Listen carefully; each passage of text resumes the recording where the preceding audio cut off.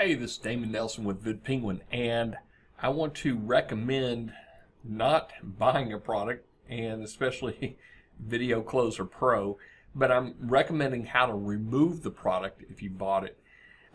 This is a Chrome browser extension, and it used to work pretty good about finding local leads, and it still works to a certain extent, but what I've been told, and it's from one of our members, is that Video Closer Pro is a parasite browser extension. And I didn't know this, and a lot of people didn't know this. But what it's doing, or what it's been doing in the past, is if you have, and this is the browser extension right here, if you have this extension, you need to remove it.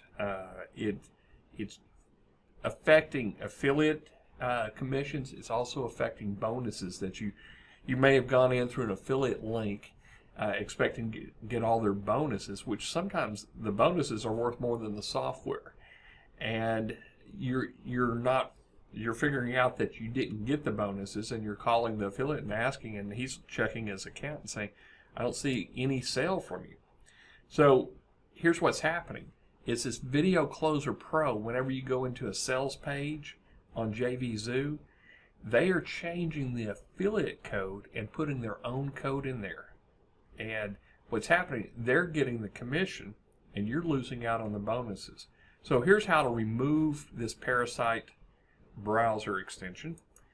I'm on Chrome. You go over here to More Tools, go down to Extensions, and then just scroll down to it and go all the way down to the bottom.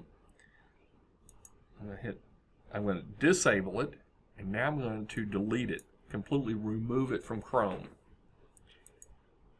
And once you've done that, you'll need to close out Chrome and close out these other pages here. In fact, Lumen 5, guys, check it out. Okay, now we can go back in here. And it's gone.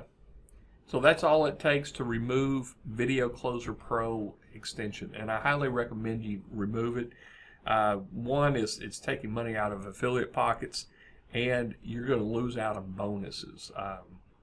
I can't believe anybody would do this, but there are some crooked people in every industry, and this product was created by Vidonair, and it came out in late 2015, and I've used it too. As you can see, I just removed it now, but it doesn't. There's a lot of bad things going on with it that doesn't outweigh what it used to do for you. So remove that extension, and you're good to go. Bye bye.